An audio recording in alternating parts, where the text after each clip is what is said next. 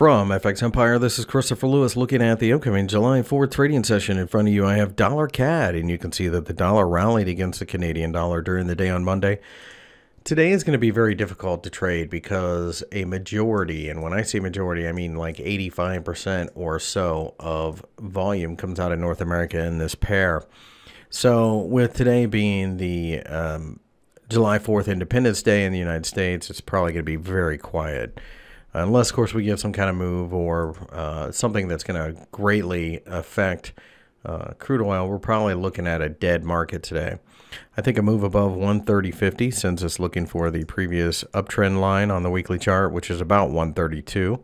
Alternately, if we break down to a fresh new low, we could get some selling. I think in the meantime, though, exhaustion between here and 1.3050 is probably what you're going to have to look for in order to short. Again, a break above here would be a bullish sign, though.